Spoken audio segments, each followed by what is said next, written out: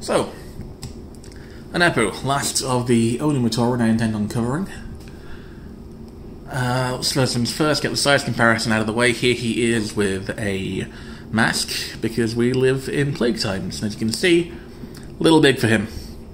This is a more human-sized mask than anything else, so in fairness, you know, this mask, it definitely fits me. His mask, were I to remove it, if I'm very careful, I can balance it on the tip of my nose on top of his other mask. Really, that's about it. I mean, oh, even without the mask, it just about fits.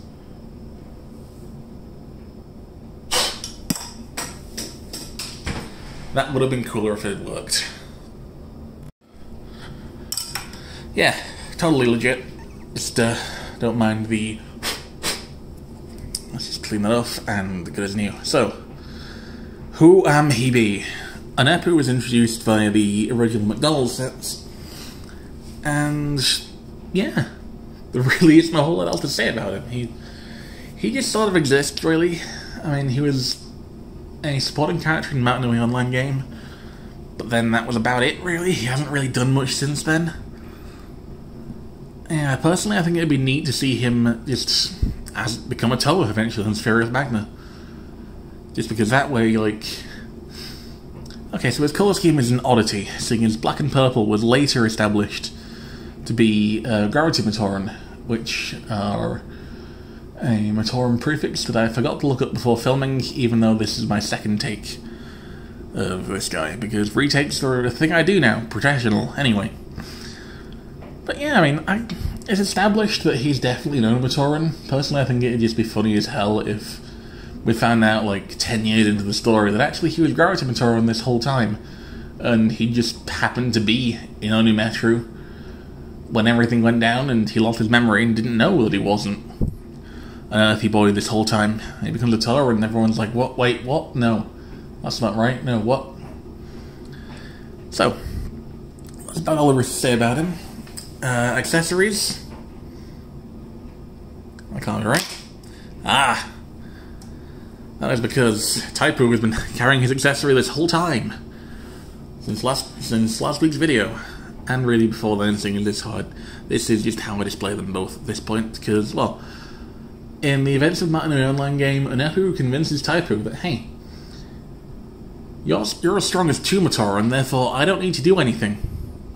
And Taipu goes along with it, because he's just a good guy. So, Taipu gets 2 pickaxes, and Onepu doesn't need one, he's busy hanging out with crabs. In hindsight, it's a shame he never really spent any time with Jaller, his fellow certified crab lover. They'd probably get on well, and have a lot to talk about.